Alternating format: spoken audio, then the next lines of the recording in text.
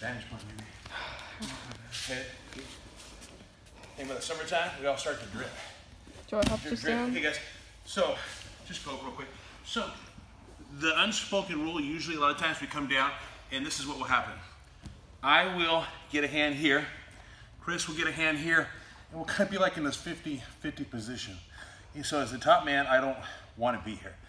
I need to deal with this. So we'll start off in the worst case scenario, where he's actually here with everything under. Okay, so from here, he can actually bridge up. He can bring this arm under, bridge, and attack me. But no. Just kind of explode up. No, keep your hands in there. Keep your hands in there. Come up. Boom.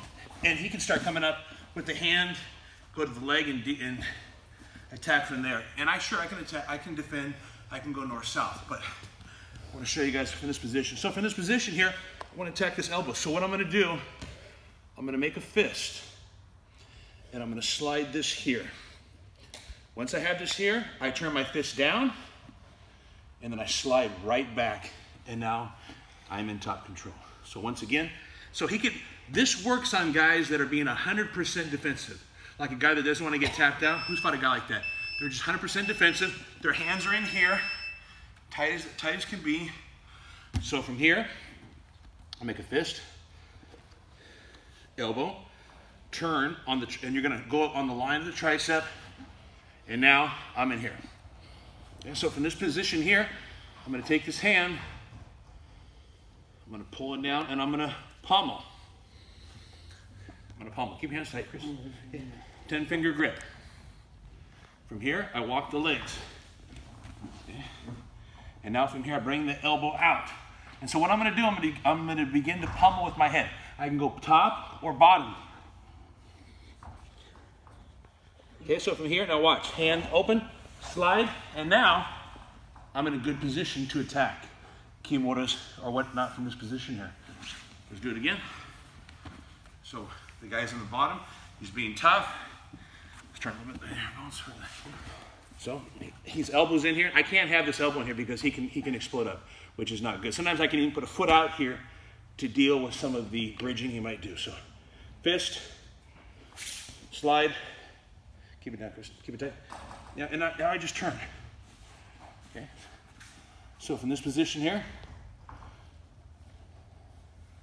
now he might fight this for a while, but you're gonna get this pummeling. 10-finger grip, walk the legs. Okay, now his legs are pointed. Now it makes it easy. So I can go from the top, I go from the bottom, hand here. Now when I get in here, this is what I want to do. I want to take my chin, I want to put it on the deltoid, I want to put my right ear in my shoulder. Now, of course, try to repummel. Get your hand in there. He can't. What happens a lot of times, we get here, and the guys will just weave their hand in there, pummel in there, Chris, and go right back. Put it on my throat, and they'll go right back, and we'll lose this position. Okay, so we don't want to do that. Let's do it one more time. Let's go to the other side, left-hand side. Okay. So we're here. He's got his hand here.